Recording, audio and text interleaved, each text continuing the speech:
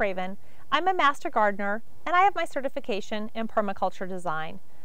I want to share with you how to rid your garden soil of fungus. Now, say for example, you realize that there's fungus such as mushrooms growing prolifically in your garden soil.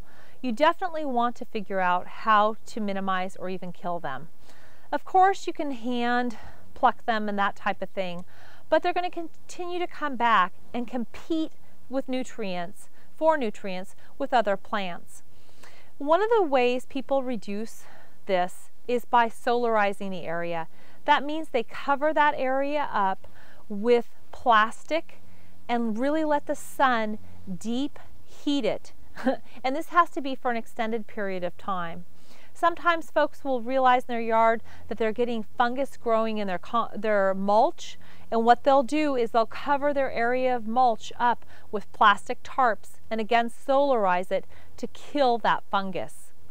If you only have a small amount of fungus that you want to kill, or a small amount of soil that has fungus you want to kill, you can also put it in a pan. And you want to make certain that the soil is no more than like 3 to 4 inches deep, and put it in your oven and actually bake it. You can add water before you do that to make sure that you have enough moisture in there. In fact, you want it to be fairly moist, not overly soggy, but about as moist as a well-wrung out sponge. I hope I've given you some tips on how to reduce fungus in your garden soil.